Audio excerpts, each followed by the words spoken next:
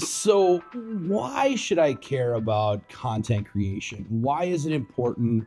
Why should I be making YouTube videos or TikToks or creating graphics or putting out courses or any of the above? These are questions that I hear all the time from photographers, from small businesses, from people who want to grow but don't know how, or they want to grow their business and can't really figure out the way to do it. That's what this video is about. I want to talk about why you should care about content creation. It is very important in today's times on the internet and as a business owner to be creating content. People are not just naturally finding you anymore. It's not how it works. And maybe they do find you every now and then, but it's hard to build a consistent, successful business without being some sort of content creator nowadays. And this is something that I have always known, but I've always kind of struggled with, that this was coming. And I knew that at some point I'd need to go this route stronger, but I didn't know how important it was going to be. And I want to kind of just run you through a few reasons why it's important to be a content creator and how to do it and kind of the structure that I use in my business to do this. And if you're new here, my name is Josh. I'm a photographer, a content creator, a small business owner, and I create videos based around photography and small business to help people like you grow. And if you're looking to grow your online presence, your small business, your entrepreneurship, go ahead and hit the subscribe button if you find this information useful, because I drop videos like this all the time. So the main thing to think about is content creation, whether it's a podcast, online videos, TikToks, viral videos, whatever you want to call them, a YouTube channel where you're teaching, or a YouTube channel where you're just showing off stuff, or online courses, really anything. All of this stuff is not the what, it's the how. The how is not as important as the what. The what is what is really important. What is the reason you want to create content? What is the reason that you need to start a podcast? What is the reason that you should be teaching? Is your what to get more business? Is your what to have more local traffic into your store? Is your what to build a bigger audience to grow your course online? Is your what to attract new people to your coaching service? These are all important things, and this is the most important part of content creation, is to figure out your what before you figure out your how. And then once you figure out your what, then your how becomes a whole lot easier. And I know that that sounds like a big mind F, but it really is important to figure this stuff out and figure out what your what is and then your how. So let's talk about your how now that you've figured out your what. You've sat down, you figured out what is the reason you want to be creating content. Now we need to talk about how you're going to and why it is important. Now, the number one thing that we want to talk about on the how and why it's important to be creating content, no matter what it is it's going to show off your creative style and your unique style. Everybody has their own unique style to the way that they run their business. I, for example, have hundreds of other photographers in this area, but I consistently get booked because of my unique style. Not only my actual photography style, but the way that I talk, the way that I interact with people, the way that I have fun and goof around. These are all really, really important things when it comes to building a business and being able to create TikToks or YouTube videos or Instagram reels or anything like that. That is really going to show who you are. It's going to let people in your door before they even come in your door of your business. But you're going to be able to show them who you are, your unique style. They're going to figure out if they want to work with you or not before you even meet them.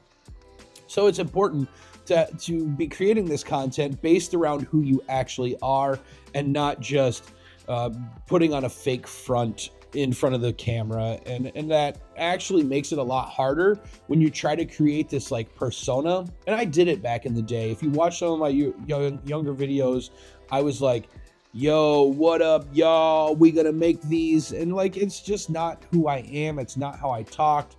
It was just this person who was trying to be one of those influencers that you see online. And it wasn't me.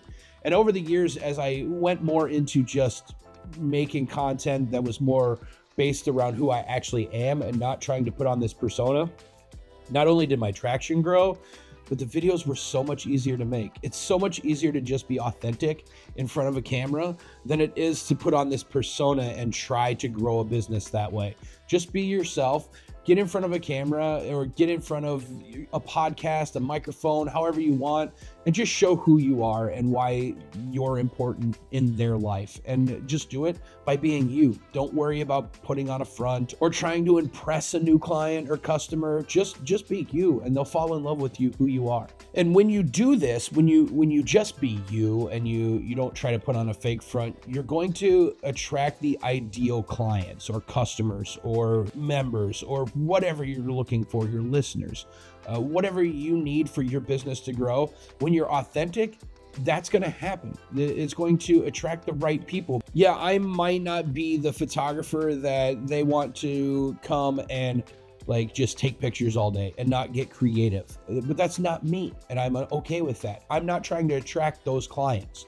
If I have a flower shop and I'm creating these big, beautiful like bouquets, and somebody's just looking for a little dozen roses, they might not come to me because that's not what I do. And that's okay. You want to be able to cater to the people who want to work with you, who want your style. And when you have that unique style online and you don't reflect that in real life, they're going to think that they got hoodwinked, they got swindled. So that's why it's another reason not to put on this fake front, this not you style in your videos or in your podcast or in your teaching or whatever it is. You have to be authentic because you don't want to attract the wrong crowd based around this fake front that you've put on. And another thing you're going to do when you're creating content is you're going to build trust in you, because like I said, there are hundreds of photographers in my area, but not all of them are sitting in front of a camera talking to people. Not all of them are teaching workshops where they're teaching their style and not gatekeeping anything. There's a lot of photographers that aren't going to these conferences or these networking groups or anything. And with me doing that, I'm building trust because they see me out. They know that I am an industry leader because I am always trying to teach myself something, or I'm trying to teach someone else something. So that is showing that I'm a professional with this business and I take it seriously. And that's building trust, not only in me, but my brand. So they can see the JR logo or they hear the Banger Squad and they know that, well, that's professional. That is somebody who knows what they're doing. They know their shit. They're good to go.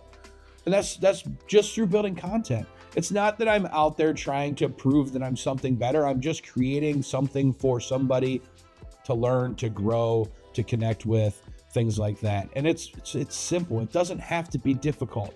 This video right here, I'm literally just sitting in front of a camera, one light, a light in the background, and I'm just going. It doesn't have to be complicated. Just the main part is just get going. So not only that is when you're creating this content, the algorithms nowadays will actually not only read your captions, and let's take, for example, of a podcast.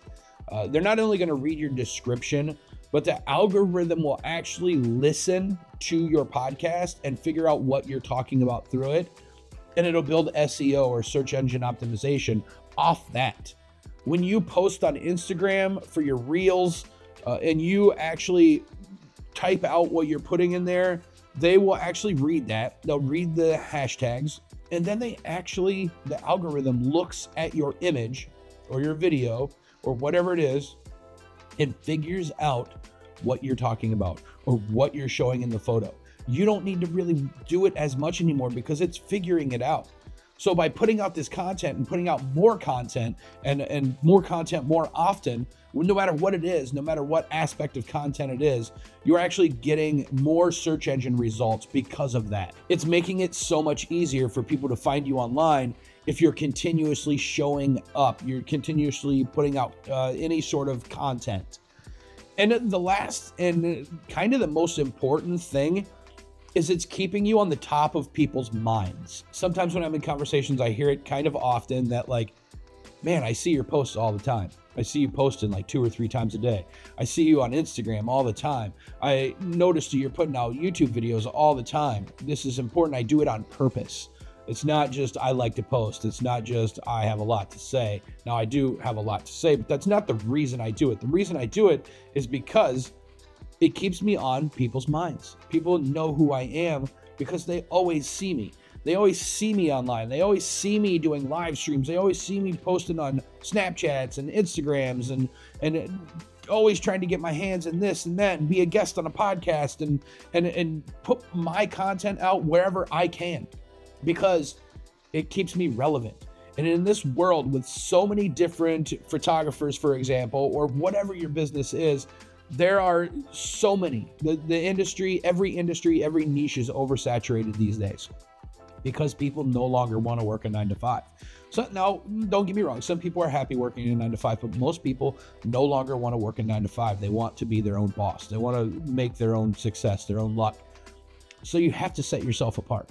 You really have to figure out how to be more successful than the next person. And it's not that you don't want that other person to be successful, because every photographer in this area I send business to and clients to and information to and all of that. But I still want to be more successful, because at the end of the day, I need to make sure that I'm putting meals on my plates and money in the bank account to run a successful business and hire on and do all of this. So yeah, it's a struggle. It sucks sometimes. I don't always want to put out content, but it's important. It's really, really important in nowadays to be putting out content and figuring out what's going to be more successful for your business and figure out what your what is before you start creating the how. And with that being said, figure it out quickly, because you need to start creating content right now. Don't wait until tomorrow. Don't wait until next week. Now that you've watched this video, and I hope that I've motivated you to get going, pick up a camera right now and start making content. Make a video. It doesn't matter what it is. Pick up a camera and make a video about who you are and say, hey, what's going on? I'm a photographer. My name is Josh. Thanks for watching this video. And then tomorrow, make another video where it's like, hey, what's going on? I'm editing this photo session today. That's all you need to do, is just continuously make content. Just put stuff out. That's all you need to do. You also need to go watch this video right here, because not only do I, but YouTube thinks that it'll help you. I'll see you guys in the next video. Deuces.